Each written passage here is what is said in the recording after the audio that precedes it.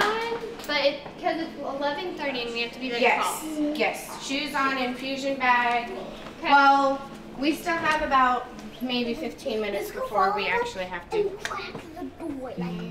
So if you want to sit down and relax for a little bit. That'd be nice. The Ronald McDonald House serves as a home away from home for families with ill children. Everything you have in your home, we have at a Ronald McDonald House.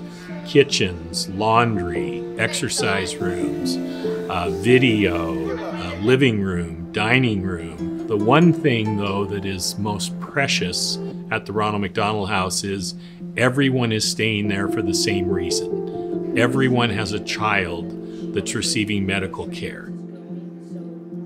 You'll have a family that's been there 3 weeks and they'll see a family coming through the door looking like a deer in the headlights.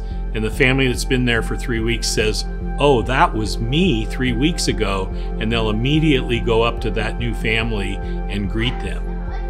The support that these families provide each other is the most precious, priceless thing that the Ronald McDonald House provides.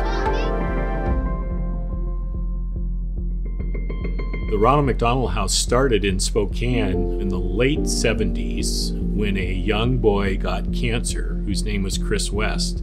And Chris's parents started a corporation in 1982 to raise funds to start a Ronald McDonald House in Chris's memory. That house then was open April 1987 with 14 rooms. So Ronald McDonald House Charities of the Inland Northwest has now 2 Ronald McDonald Houses on the Spokane campus. One serves 22 families. The new one opening in March will serve 34 families. We have a Ronald McDonald House at Kootenai Health in Coeur d'Alene that serves 8 families. We have a Ronald McDonald Family Room at Sacred Heart Children's Hospital that has 4 overnight accommodations, and a Ronald McDonald Family Room at Multi-Care Deaconess Hospital that provides overnight lodging for 4 families. The families that come here arrive on short notice. Most of them have less than 24 hours notice before they come.